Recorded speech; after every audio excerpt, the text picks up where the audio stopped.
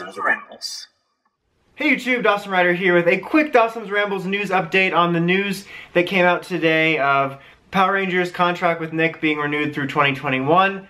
That's it. It's Nick signing out. No, I'm just kidding. The reason I wanted to make this video was, instead of waiting for more news to stack, is that there was a lot of topics that always come up whenever a discussion about this happens, whether it's speculation or actual news about Nick's relationship with Power Rangers and whether or not it's good for it. And I wanted to give a couple opinion points about it.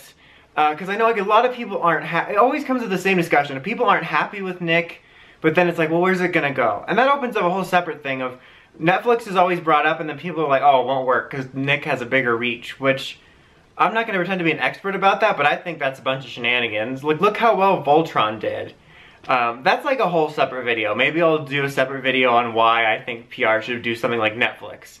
I think that could be better. I think we could get better content. I mean, we saw how well Voltron has done with kids of all ages. But, like, again, that's a separate video. I want to talk about the Nick stuff. So, a lot of it comes down to, you get the people that are blaming Nick for the writing on Power Rangers. And I'm not going to say that I know everything behind the scenes. I don't, by any stretch. But I've heard various things, and it's not like Nick has some sort of executive there being like, dumb this down, make this stupider, because the way Power Rangers is written is playing with a really outdated set of kid gloves, which pretty much most Nick's other shows aren't doing. So it's Saban's creative team that is making the quality show it is now. I do not think Nick has anything to do with the writing. I've seen some people say that they're mandating more comedy, which I don't know if is true or not. I don't think that's necessarily 100% true, but I think Saban is in charge of the type of comedy, because the comedy on the Nick shows varies, but if you flip through the channels in the last few years, or the shows that they offer, it's not all fart jokes like Power Rangers is. Because Power Rangers is clearly playing from like their old Bulk and Skull playbook, but also like even further dumbed down version. So even if that aspect is true, again, like anything Nick is saying to them, Saban's in control of how they go about it. So, but I personally don't think Nick owning it, like, and them airing it has anything to do with the quality of what's being put out. I honestly think if they were more involved, or were like a part owner, like the way TMNT is like owned by them, I don't know if it's like part, but like they don't own Power Rangers. They have the rights to air it. That's what it is. It's not like one of the shows they own. So I think if they were more involved, it might actually be a little bit better, and the dialogue might be better. But that's just me personally. But setting that aside, the large conversation that always pops up around it is the conversation about the stupid hiatus. Because instead of, like back in the day, we used to air, depending on the season, it downgraded over the years from like 50 something. I think it used to be 50 for like MMPR, I don't remember. But like 50 give or take to like 32 was the last lowest during the end of the Disney era. That's what we used to get it. It used to be anywhere between 30 and 50 episodes a year, depending on the year. And now we have 20 episodes and then 20 episodes. And like it's a whole series split into two seasons. And honestly, like, the whole conversation around it, I think, is just so boxed in. I honestly don't necessarily have a problem with how Nick airs it. To be honest, I think Power Rangers is in such a bad place creatively.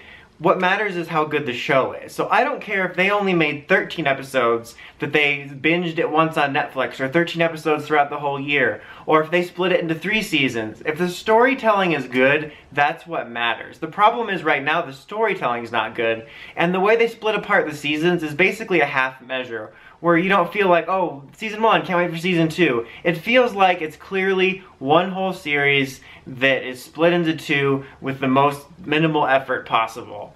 And it creates in so much boxed in thinking, and people complain about the summer hiatus like it's not normal, but every other show goes on a hiatus during the summer. I realize that it's weirder because it's splitting the season apart instead of like most shows in their run in May and then go for summer break and then start up in fall. But it's still like a normal time to go on a hiatus. And there's also lots of other shows, especially in the last 5 years, that will like split their seasons up like that. Like it'll be season 3, but you'll have season 3A, and then they'll go on hiatus for like 2 to 3 months and then do season 3B. So like it's normal. Like whenever these conversations come up, I feel like people that follow PR and Toku do not watch any other shows, and like this hiatus is an unheard of concept.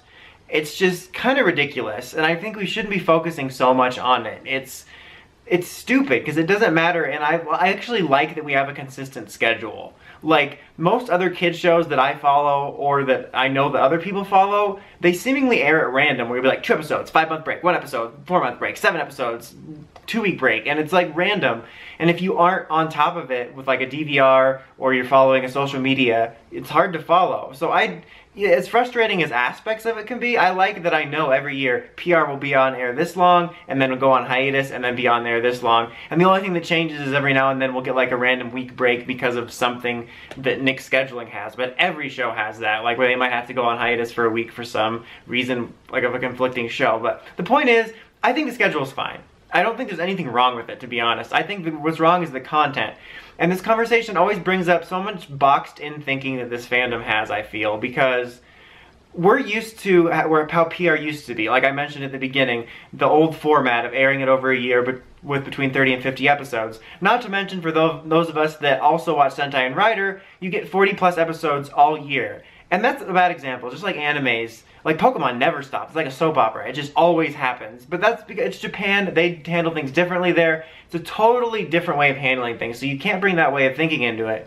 And in a lot of ways, because of the way we've normalized more of a format now, it's kind of surprising when I think back that we sort of adopted a similar-esque format to the way Sentai airs, with more hiatuses. But back in the day we did, but it just doesn't work that way anymore. And we create this boxed-in thinking that somehow, if we were to get 30 to 40 episodes a year again, that's one series, like Samurai is one series that airs for 40 episodes in a year, that somehow that's going to make the show good.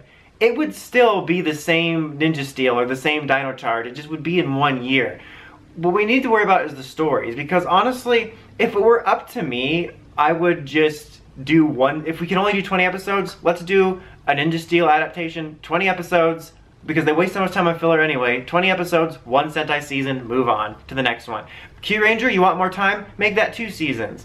But just make the storytelling good. Because to me, it doesn't matter whether you're 13 episodes and you have a good storyline, or you want to do 2 20-episode seasons. Just make it good. It doesn't matter what Sentai's formula is, or what Power Rangers formula was back during the 90s when we had, like, that doesn't matter. It just doesn't. Who cares how many episodes they air or when they air them? Just make them good. And we have this boxed-in thinking of like, well, Sentai does this and we used to do this, and that. It doesn't matter. It doesn't matter what we used to do. It should be about the stories. Because like at this point, PR is in such a bad place creatively. I just want to see the show be good. I don't care when it airs.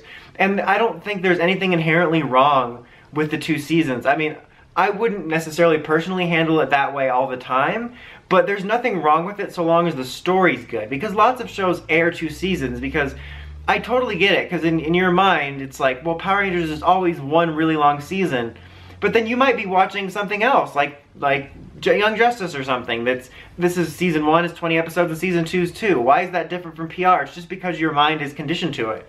It's just like my mind's conditioned that the White Ranger suit from Die Ranger is part of the MMPR team, or that the Megazord suits from 3 different Sentai seasons somehow belong to the Jew Ranger suits. Like, if I grew up in Japan, that wouldn't make sense, but I'm just conditioned that way. And it's a weird thing, because I totally get it on both sides, because I grew up with and still live a part of this world where things are structured this way, so I get that way of thinking. But I follow so much other TV, I know how it also works, and it's just, I feel like it just creates this really narrow-minded aspect of it, is that we have this idea of how a PR season should be structured, and it really doesn't matter. I really don't care in the future how we structure it, just make it good. And I know I've been repetitive about that, but that's what I want to talk about today. I think the news of Nick getting PR is good news, because even if we stay in this same crap hole for 3 more years, 4 more years, 5 more years, so long as the franchise keeps going, there's a chance it can eventually improve, I hope. And I'm glad that it's continuing in that aspect. I'm definitely hoping for better, but more than likely we'll be getting the same quality and then yet another super season. But I just wanted to talk about that, is that we need to stop worrying so much about the hiatus that takes place at a normal time and just worry about the quality of the show. And then once the show gets better eventually in 1,000 years, then we can talk about, you know, how we want it to air. But I feel like we just have bigger fish to fry right now. Anyway, that's about it. Until next time, if you like, comment, subscribe. Dosm Rider, signing out.